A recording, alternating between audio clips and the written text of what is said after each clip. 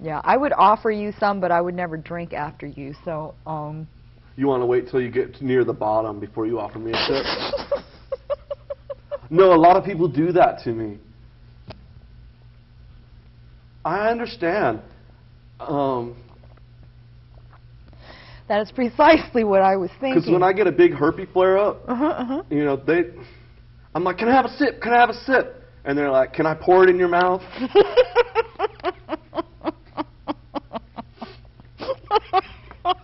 And I say, okay.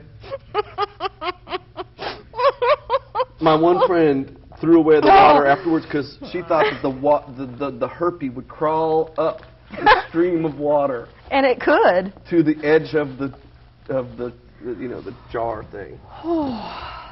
Chipper bro, that is a good point. I'll tell you what, I was at karaoke the other night. And this guy I've never talked to before.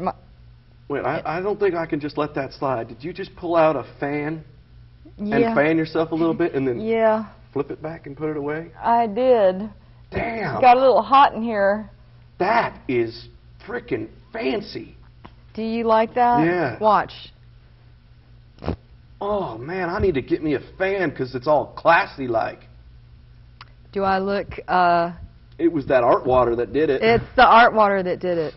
Watch this. God, that's beautiful and fancy. Ding, ding, ding, ding, ding, ding, ding, ding.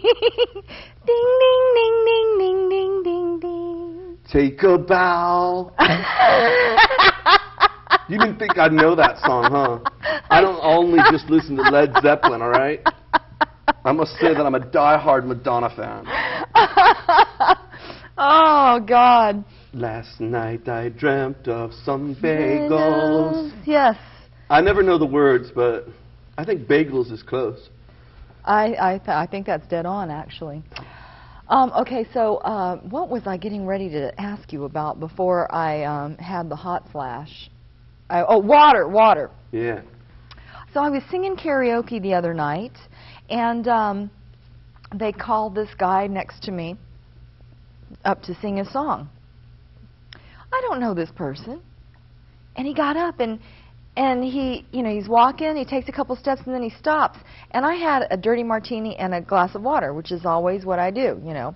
Dirty martini to, you know. And then chase it with the water. Exactly. Well, here comes this guy. He takes a couple steps, he stops, he goes, "What is that?" He points to my water cup, and I said, "It's water."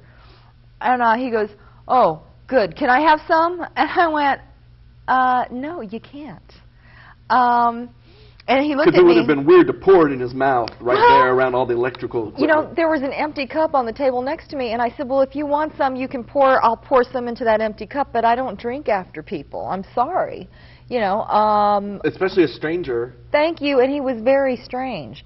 And I said, "No."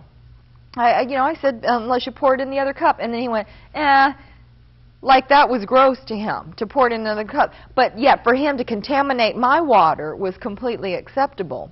Well, he gets up there and he sings a song, you know, and then he came back. And I like that guy. I don't know anything about him, but I like him. Well, I don't like him. And let me tell you, when he got done singing his song and he came back over to the table, you know, he was giving me the stink eye. And so I said, "You know what? I just want to explain to you something. And for anyone looking right now, I don't drink after anyone unless I'm having sex with them." Sorry. He goes, "Well, hey, no problem. Let's go have some sex."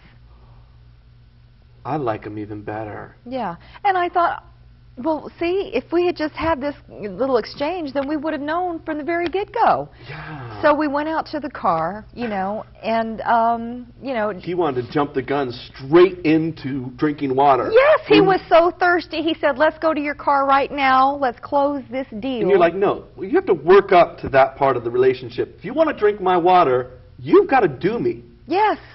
You know, but anyway, so to make a long story a little bit longer, he ended up drinking my water the rest of the night.